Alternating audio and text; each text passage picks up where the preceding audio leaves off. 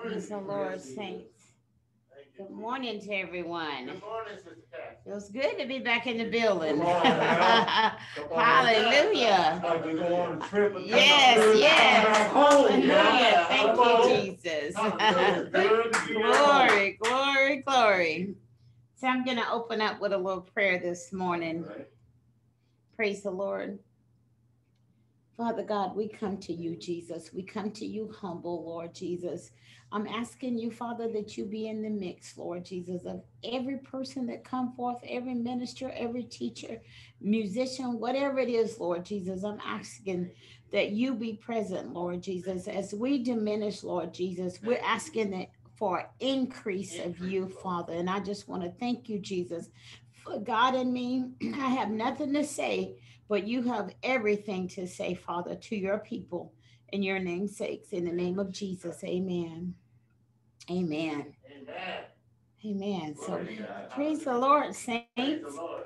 Um, so this is my first time teaching Sunday school in All right. this year. Amen. Praise the Lord, which God is good. Yes, he is. And this is also a new book for me this year, All right. the book of Jeremiah. And so I'll give you a little history behind my book, All right. Jeremiah. And I don't know what I would call this lesson is possibly ordained calling, your ordained calling maybe. All right. So in the book of Jeremiah, Yes, Lord. the book was written. Uh, Jeremiah wrote the book as an autobiography. It was like he was telling the story to someone and they was writing it for him. So, and it was about his life and his ministry. And I don't know how many of you read the book of Jeremiah, so I'm just trying to give you a little bit of history behind it first. And this was during the ministry of his reigns. This was just he was the last five kings of Judah, and and after that, that was dated between 627 and 586 BC, Yes. and it was the setting was in Jerusalem. And so Jeremiah is a prophet, and he was the last prophet before the fall of Jerusalem. And his mission was when God came to him, his mission was to talk to the people. Praise the Lord. So as a prophet, he was a prophetic because God was speaking through him and telling him what to do and what to say. Um, and a lot of people call Jeremiah the weeping prophet because there's 52 chapters in this book, and he was basically crying through the most of it. You know, they call him the weeping prophet because he was always trying to encourage the people, and it was like just a song to him to let them know God need for you to change and to give up your ways and stuff. So that's why they call him the weeping prophet, because he had so much deep sorrow for the people and for what was going on, and in the unrepentant people, and the people that didn't repent and all this stuff. He just wanted them to um to repent and turn their ways back to God. And that was his first purpose. And then his second purpose was um uh to encourage the people to worship God, to encourage the people to go back to God. So he had two assignments: to try to change their mind and to encourage them. So if you think about Jeremiah, Jeremiah was like the picture perfect of faithfulness to God.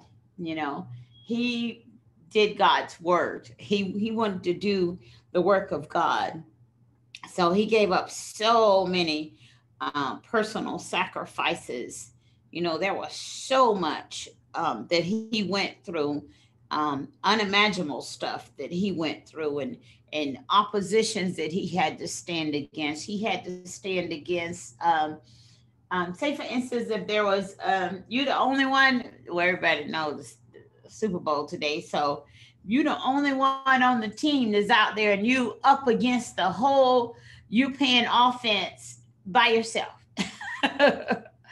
So that's the way it was from him. He was up against groups of people. Tons of people didn't believe him, didn't want to listen to what he had to say. So he was up against so many groups and so many people, and it was just like he was just like a single little player there trying to defend the whole area, the whole kingdom, the whole group of people and stuff. So Jeremiah, he was just like warning the people and trying to let them know what God had said, and he had encouragement to the people if they turn their wicked ways, and their promises that they'll be renewed. They could be renewed in their hearts and stuff, but obviously they didn't listen. So a lot of that is on in the book. That's just kind of an overview of like what Jeremiah, the book of Jeremiah is all about, and it's a lot in there. Praise the Lord. So today I'm just gonna read in chapter 1, and I'm gonna start with verse 4, and I'm gonna go 4 through 19. Okay, and this is well, yeah, I'll just start at verse 4. Jeremiah 1 and 4 through 19. So it said, then the word of the Lord came unto me, saying, this is Jeremiah. He said, the word come unto him, saying, before I formed thee in the belly, I knew thee. And before thou camest forth out of the womb, I sanctified thee, and I ordained thee a prophet unto the nations. Then I said, Lord God, behold, I cannot speak, for I am a child. But the Lord said unto me, say not, I am a child, I am a child, for thou shalt go to all that I shall send thee, and whatsoever I command thee, thou shalt speak. Be not afraid of their faces, for I am with thee to deliver thee, saith the Lord. Then the Lord put forth his hand and touched my mouth. And the Lord said unto me, behold, I have put my words in thy mouth. Thank you, Lord. I received that. See, I have this day set thee over the nations and over the kingdoms, to root out and to pull down and to destroy and throw down, to build and to plant. Moreover, the word of the Lord came unto me, saying, Jeremiah, what seest thou? And I said, I see a rod of an almond tree. And then said the Lord unto me, thou hast well seen, for I hasten my word to perform it. And the word of the Lord came unto me the second time, saying, what seest thou? And I said, I see a seething pot, and the face thereof is toward the north. Then the Lord said unto me, out of the north, an evil shall break forth upon all the inhabitants of the land. For lo, I will call all the families of the kingdom of the north, saith the Lord, and they shall come, and they shall set everyone his throne at the entering of the gates of Jerusalem, and against all the walls thereof round about, and against all the cities of Judah. And I will utter my judgments against them, touching all their wickedness, with who has forsaken me, and who has burned incense unto other gods, and worshiped the words of their own hands. Thou therefore gird up the lions, and arise, and speak unto them all that I command thee. Be not dismayed at their faces, lest I confound thee before them. For behold, I have made thee this day a defense city, and an iron pillar and bracing walls against the whole land, against the kings of Judah, against the princesses thereof, against the priests thereof, against the people of the land, and they shall fight against thee, but they shall not prevail against thee, for I am with thee, saith the Lord, to deliver thee. So praise the Lord. That's a lot. There's, I don't know how many different lessons in that, but I'm just going to focus on a couple of things. So God called Jeremiah, and Jeremiah did he, Jeremiah try to come against it in a way, like we all do. God ordained us, and he told him right here, you were ordained before you even birth, before you was even in your mother's womb. And that's with us too.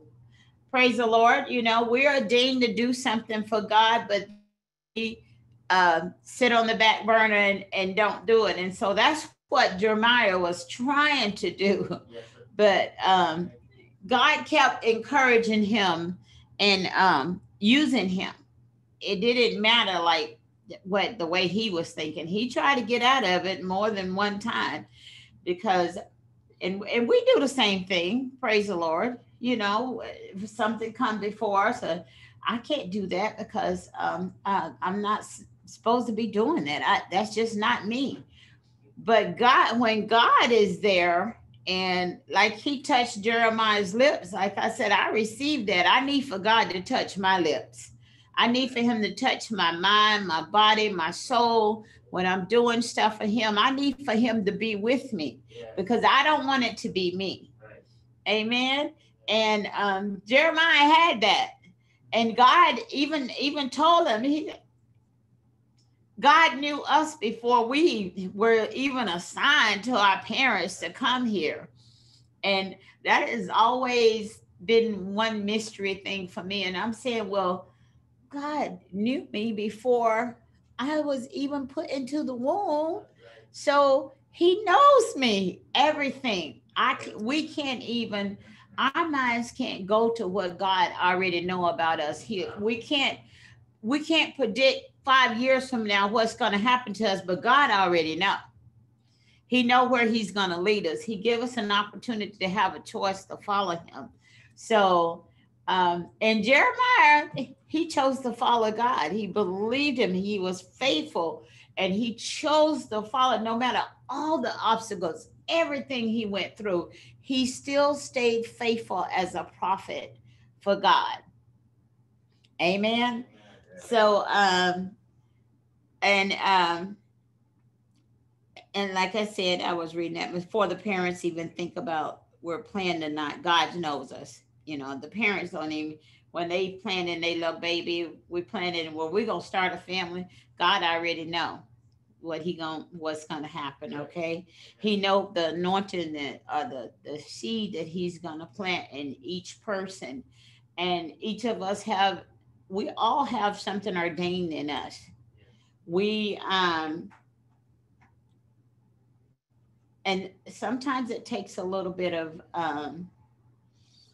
I don't know, I don't know how you would say it. It takes something to bring it out of us. If it's in us, it takes more study, more work, and someone to plant the seed to say, you can do this, and you can do it. And when you're leaning on God, okay, because for 1,010,000 years I never thought I'll be standing here, but with God, God already knew that one of these days this would come to pass, but I had no idea. I never thought in my whole life and that I would be standing right here just behind this podium. Praise the Lord. and and God give us all something. And I'm not saying, don't even, when it comes to teaching, um, I don't know if I've been ordained to do that. Praise the Lord. But there are other things that God have ordained me in that I know for sure, because he spoke to me, and I know he speak to you just like he spoke to Jeremiah and told him, you know, that he was with him and he had touched him. And when I can remember back years ago, this is just my incident, you know, when God spoke to me about spiritual healing. And I'm thinking, well, that, you know, is that me? But the thing is, he said it.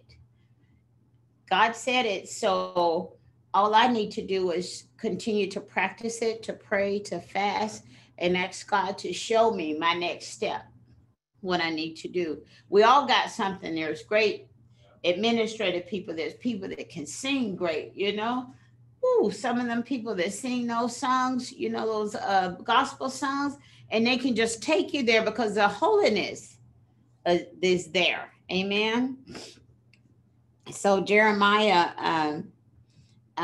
he fulfilled his prophecy by going out um, over to the people, and he was telling them that you know, to change their wicked ways because they were worshiping gods that was not God. They were worshiping idols, and they were even so bad. That's a little bit further in my book, that they were sacrificing their own kids. You know, they were killing their children for their gods, and that wasn't something that God had asked them to do, not the true living God. So and this is why Jeremiah, he was so set on trying to help them before it failed. And by the time we get to the end, you'll know that, you know, it did fail. But we there's a lot of go on between here and there. So and Jeremiah was a true prophet. And I think about prophets and true prophets, because he was telling them what God had told him what was going to happen, and they didn't believe him. He even ended up being in prison and beaten and all kinds of stuff because they didn't believe him. He went through lots of stuff, which we'll get to that on in my book. But right now, I'm just talking about how he was called, he was ordained by God. God told him, he told him, he said, "I'm just a child," but he actually started to um, the words are just coming out of his mouth.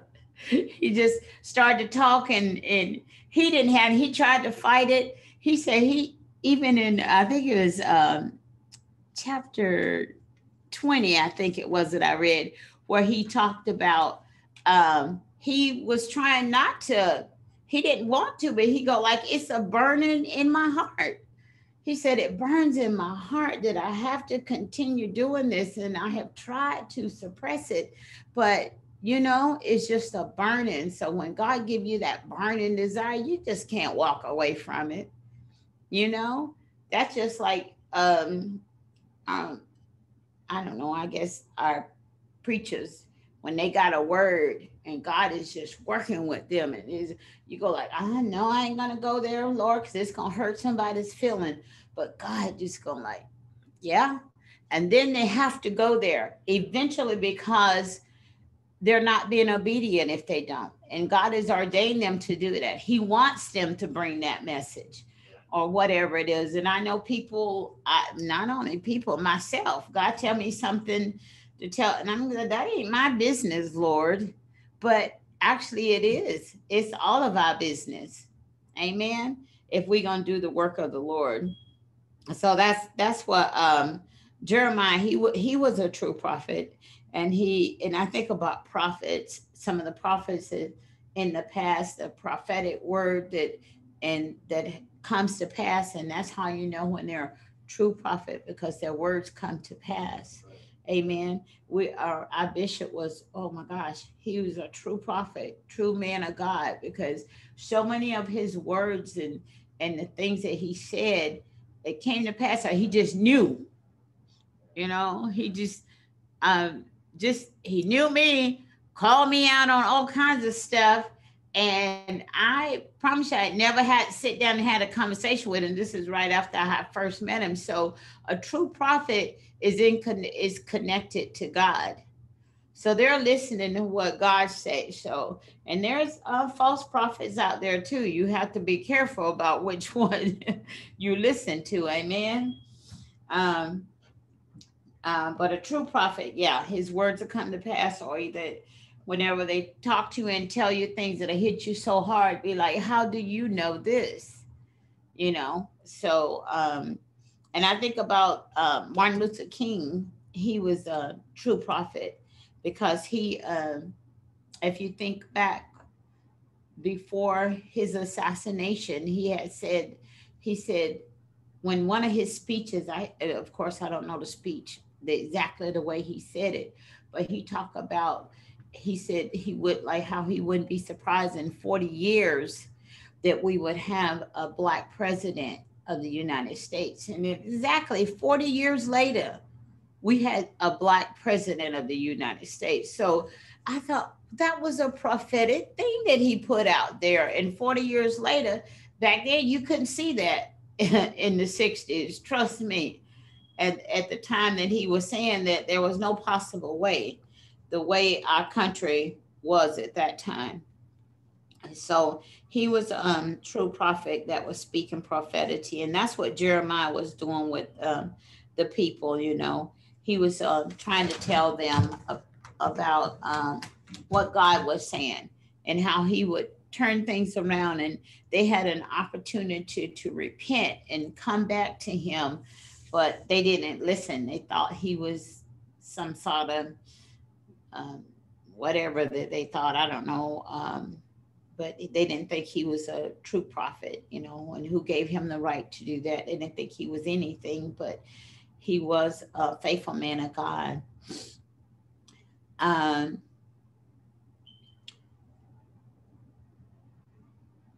uh, so I don't know why I have this question written down here, but I don't want no answer, of course. And I said, how many of us use our weaknesses to claim we can't do the Lord's work? So that is a big thing. There's a lot of us that use our weaknesses saying that we can't do the Lord's work, when we actually can. Um, I can't go this place and do this because my foot hurt today. And it's not that you can't do it. You're making a choice not to do the Lord's work. It's not anything. God gives us choices. So those are just choices. Praise the Lord. So when we're called upon, when God ordained us, and when we're called upon, we can't run, we can't hide. You just have to eventually, just do the means of God. Just do the means of what you need to do. You can't run, you can't hide. Poor Jeremiah, he tried to get out of it. I'm just a child, and he tried to just suppress it, and where he wouldn't even think about it, but it was burning in his heart so bad. So I'm talking about, there's so many great spiritual gifts and people that we possess. There's the songwriters, the people that sing, the administrative work, the healers, prayer warriors, any great ministry leaders. For example, we got burning desire here right in Greater Light. I think about the homeless ministry. I'm just going to use them for an example. Even during this whole COVID time, praise the Lord, our homeless ministry has still been up and running. So that's when you're faithful and you got that burning desire to do what God wants you to do. And that's what Jeremiah was. He just had to do it, even though he tried not to, but he had to, because he said it was burning so bad in his heart. Even when he tried to put it out, his mind, his heart was like, it's the heart work. Amen. It's a heart work. So, like I said, our leaders have been, it's their heart work. It's where their heart is at. They really want to make sure that they do that ministry. It has nothing to do. The rest of us sit back and like, Oh, is that still going on? Because it's not our hard work. Amen. We'll help out, we'll do stuff, but it's just not like a burning desire. Praise the Lord. So Jeremiah, he went on to talking to the Lord in this first chapter about how he was talking about how he was afraid of their faces, and he was just afraid to go forth because he thought that he wasn't the one to be doing that. But God let him know, behold, um, he said, I have put my words in your mouth, not your own words. God said, I put my words in your mouth. So, and then after that, God gave him a little example. And this is Jeremiah telling his own autobiography, and someone else is writing it for him. God, he said that God asked him, what did he see? And showed him examples of stuff. And he repeated it back. So God know that he can see, and he know, you know, we can he saw what the people was doing, and God wanted him to see what can, you know, they didn't turn around, but he still wanted him to go forth and be the messenger to let them to know that they could be saved, that um, that destruction was coming from the north, that it would be taken over if you didn't stop your wicked ways. And that's true with us now these days, just look at all the wickedness in this country. God, he has messengers out there. He have us. He have the saints. We're his messenger right now to let the world know, because the world is going crazy with simple stuff. And it basically boils down to um, the internet, in the Facebook, the internet, the Twitter, all of those things is causing the world to be in an uproar, because it depends on where you are and what information they want to feed you. That's what they send you, all negative stuff. There's nothing positive coming in. It's all negative news feeds, and people get an uproar from that, and then they uproar into each other and nations and people, and this happening, that happening. So as a messenger from God, we need to spread the word of God. We need to blow up those things with God and about God and how you can be saved and where we need to be. We're God's messenger.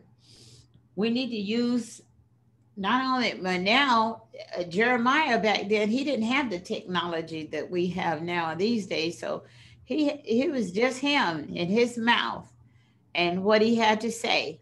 And I don't think God gave him, I'll have to read again, I don't think God gave him any special abilities, like Moses had the snake, that the rod that turned into a snake. Jeremiah didn't have any of those things to, you know it was his mouth. That's all God anointed, all God ordained on him. He said, I will touch your mouth and fill you with the word. So and I receive that now this day too. I believe God have to touch my mouth. He have to touch me in order for me to even, because like I said, God touches each and every one of them. It's just up to us how we want to receive it, how faithful we want to be with what he's given us and what he's touched us with, how faithful we want to walk in those shoes.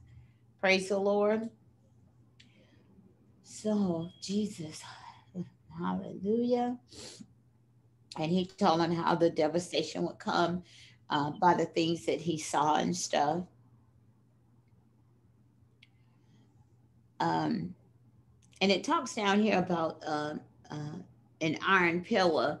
And later on in some of the other chapters, where Jeremiah was wearing, it wasn't iron, but God, it was something he had to represent what he was saying with. talking about the fall or whatever, that what was going to happen. And he was wearing it around his neck. But then the people that were against him, I can't remember all the names. You know, I'm really bad with remembering nations' names and people's names and stuff like that. But you guys get where I'm coming from. They took it off of him and broke it. But then God said, and he said there was be one made of iron, of cast iron. Then they can't break it because they were trying to break him down. They were trying to keep him at bay, to stop him from saying what he was saying. There was a couple of believers, but not really many, especially the kings and the ones that want to be worshipped, that they thought that they were the ones that and to worship their fake gods, their man-made gods, and all of this came about after, way back when Moses is when actually this first started. When they started, they turned away from God, and they started to make those what do you call them, statues and different stuff like that. So that's when it first started, and God had brought them out of. He had brought them out of. He had brought them when they was exile, when they was in prison. He had brought them through all of that, brought them out of it, and he had freed them. But and then they turned, after all he had done for them, he turned from them and started to worship idols. And so after, that's when it really started. And so Jeremiah's, some of the generations down, where they're continuing to do this, and it had got so bad that God said, you know, this has got to go, or they will be destroyed. And eventually they were destroyed because they didn't turn back against their wicked ways. And God says, you know, that He's always with us. He's with us no matter what. He's always with us. No matter what we go through, it's not going to be easy. We're going to run into a whole bunch of turbulence trying to spread this word, and to live this holy way, and to live what God wants us to do, and to speak what God wants us to say, and to do what God wants us to do. Um, it's not going to be easy. We're going to all go through some rough times. And um, the same as Jeremiah, he went through so much. But then at the end, he was still, even he, though he was exiled too, and the city did fall, but he was still preaching even after that in exile, because he was still lifting up God. He didn't change his faithfulness. So no matter what we go through, no matter what type of turbulence, no matter what happened, we still have to keep our faithfulness to God. So that's what Jeremiah, he was all about that. He was staying faithful to his word. He was staying faithful to his work. He was staying faithful. He stayed faithful to what God wanted him to do.